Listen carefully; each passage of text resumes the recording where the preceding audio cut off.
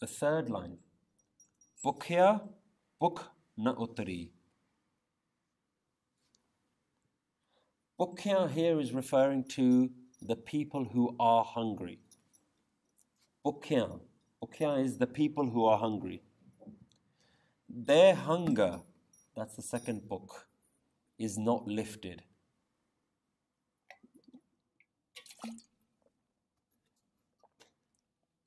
Bhukhya bhukh na utri. Utri means to be lifted. Now this is an interesting line here. Je banna puriya par. What do those words mean? So, bhukhya, the hungry. Bhukh, hunger. Or we can talk about desire. Notice here that the bhukh is what we call mukta. What do I mean by that?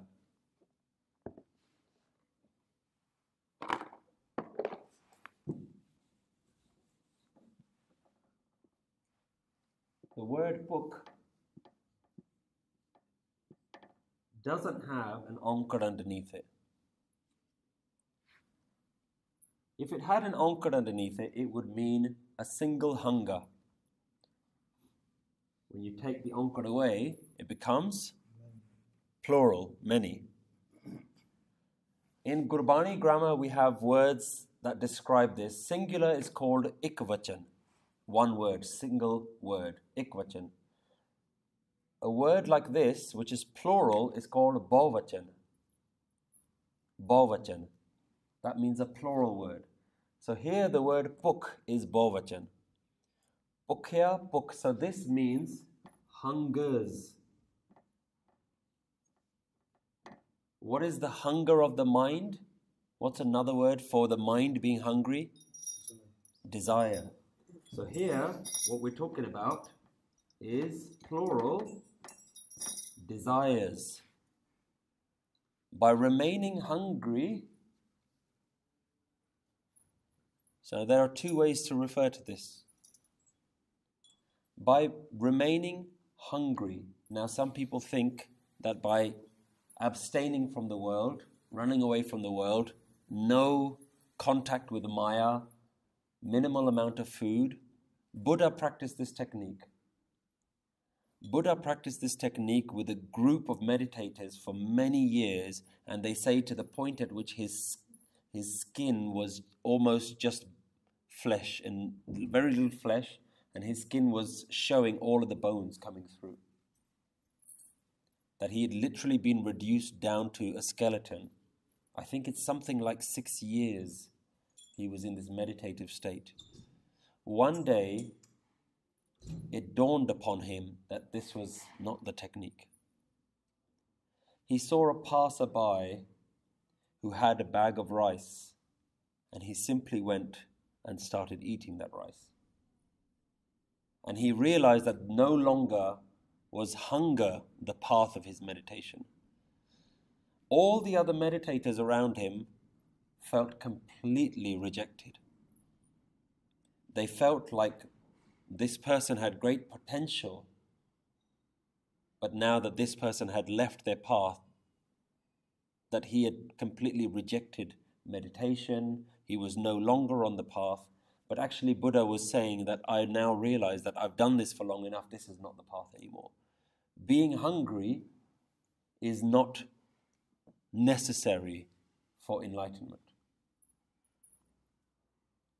That's one way to look at this line. But the second way gives a little bit more clarity what it's talking about. Je banna puriya par. Banna means to tie something up. Ban ke rakhna.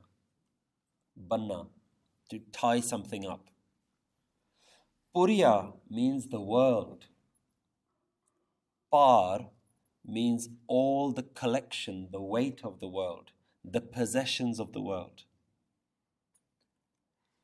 So here, what it's actually talking about is another technique. The technique here is that of indulgence. So there's a particular technique that is the opposite of being reclusive from the world. There's another technique that says, if I'm going to find God, I'm going to enjoy my time as I do it. I'm going to indulge in anything that my mind wants, so my mind no longer is left with any desires. So that's another technique.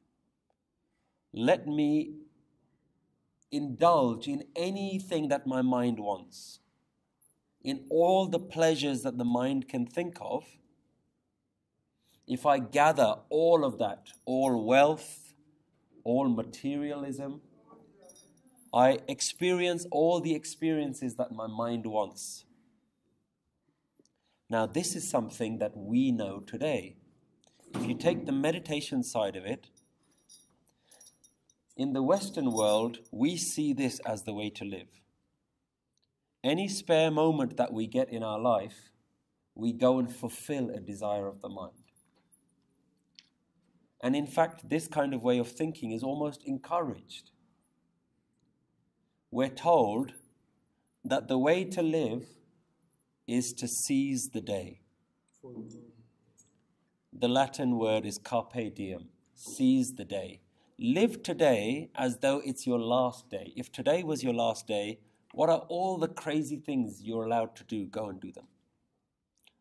Throw yourself off a bridge, scuba dive with sharks, parachute jump, all the crazy things that your mind can think of, any extreme that hasn't been reached. Let's climb a mountain. All of those things are what we're encouraged to do these days. But Guru Nanak says that this doesn't stop that desire. Once you go down that path, the more you fulfill your mind's desires, your mind doesn't become satisfied. Bhukh na utri. That desire, if you keep indulging in that desire, your bhukh never gets satisfied. It gets worse. Put fuel on the fire. Absolutely.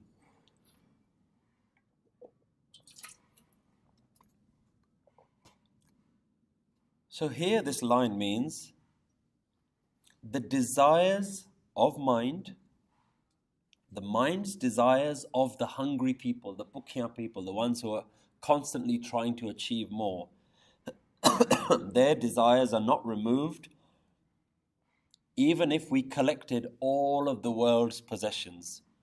Je banna puriya par, the whole of the world's possessions, we obtain them. If we fulfill every desire, the desire of the mind is not obtained.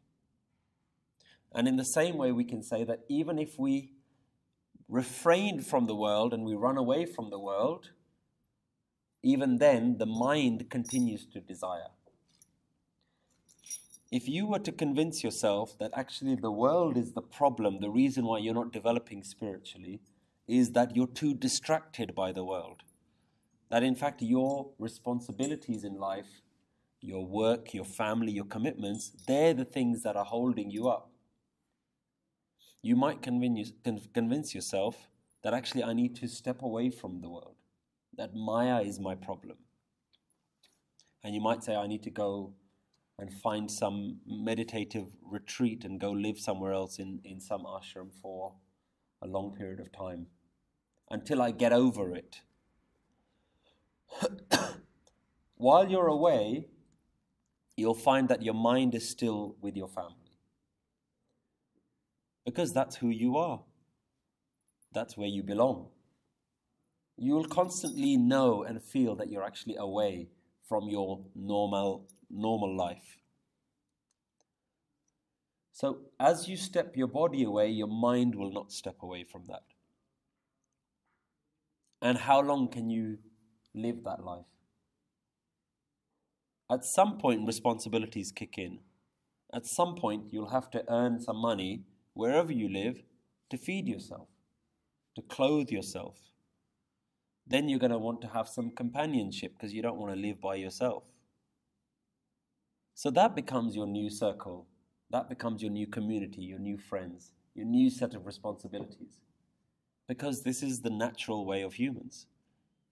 We are tribal beings. We live in groups. We have to eat, we have to rest, we have to cleanse ourselves, we have to clothe ourselves. So eventually you'll find yourself back in the same situation. So Guru Nanak Dev Ji says that being a recluse and running away from the world isn't a technique.